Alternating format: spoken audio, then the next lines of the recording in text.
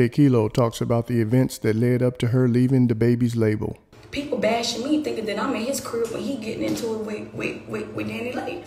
I'm in my own house, you know what I'm saying? So at 12 o'clock when that happened, my whole tape was overshadowed. Everything was, I couldn't even really promote it because everybody's bashing me from that.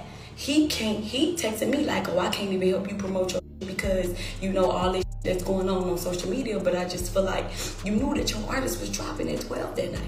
You know what I'm saying? So even though we still tried to push, but we still tried to promote, I got bashed for 2 weeks straight.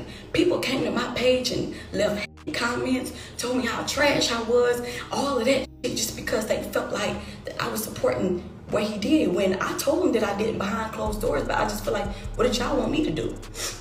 So I even called him crying one day, like, man, these people are so fucking evil. Like, why are they bashing me? Like, they think this, and that. You know what I'm saying? So I'm not no, like, you know what I'm saying? Somebody that's not trying to fight me, I'm not about to try to fight you. Like, I'm not about to do all of that, but I will violate you. So, you know, I went and grabbed Shorty's phone. I broke that in her face. You know what I'm saying? Threw her shoes, her purse. So she's screaming for dear life, like, help me, help me, help me. Mind you, nobody is touching her.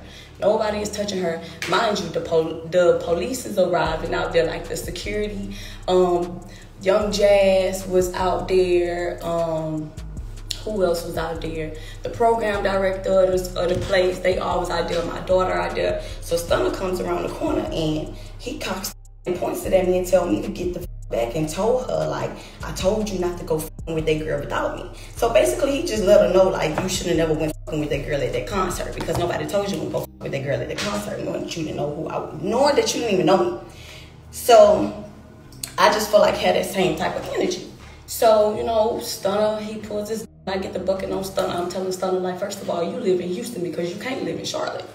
You live in Houston because you can't live in Charlotte. You want to know why you can't live in Charlotte? Because niggas want to kill you. You can't go to Charlotte. So I'm just looking at him like, nigga, you pulling it on me like, you know what I'm saying? Like, this is your beef. You started this beef. You started this stupid ass shit. So I proceeded to go in and go do my, no, I broke Stunner's phone too. Like, it was like a whole bunch of chaos going on, but we never fought. Nobody ever fought.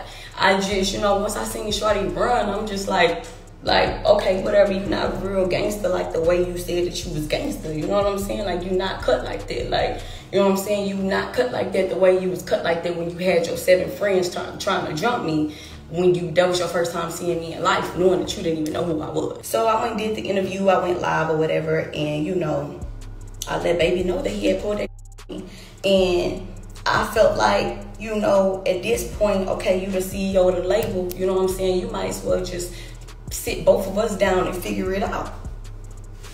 That ain't happened. As far as the label, I just feel like I'm not even on here to bash the label because a lot of good stuff came out of it. You know what I'm saying? A lot of good stuff came out of me being under the, like, you know what I'm saying?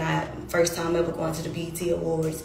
You know, I met a lot of people, so I'm not gonna say like it just was a bad thing. Like, I feel like Baby is a really good CEO when he's in CEO mode, but when he's in artist mode, you know, you just for yourself. And I'm not gonna lie, like, I gotta take accountability too. Like, me, when I signed, I didn't know about nothing. I didn't know how to drop a music. I didn't know how to drop music like being signed. I didn't know, like, okay, you can still do whatever you wanted to do. Like, I didn't have no management the whole time. I never had management. And for everybody that's talking about, oh, why talk now? Why say something now? Why say something now? Why say something now? What are y'all even talking about?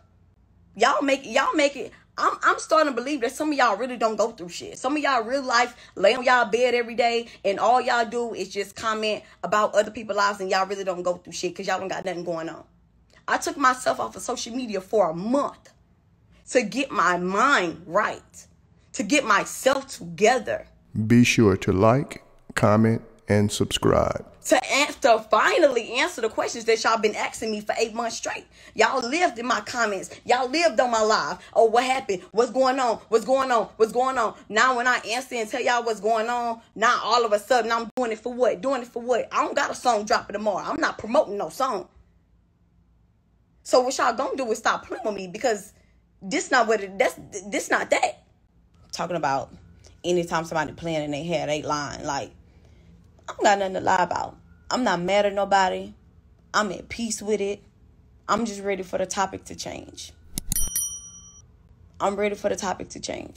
I was on live doing my hair, doing my makeup. I'm ready for the topic to change. I'm ready for the questions to change. So I answered them so everybody could get their answer, and now we could all move on. I'm not mad at nobody. I'm not mad at nobody. I'm not trying to bash nobody. I'm not trying to do none of that, and I don't have nothing to lie about. I don't have nothing to lie about. I finally spoke. I finally spoke about everything. I finally spoke.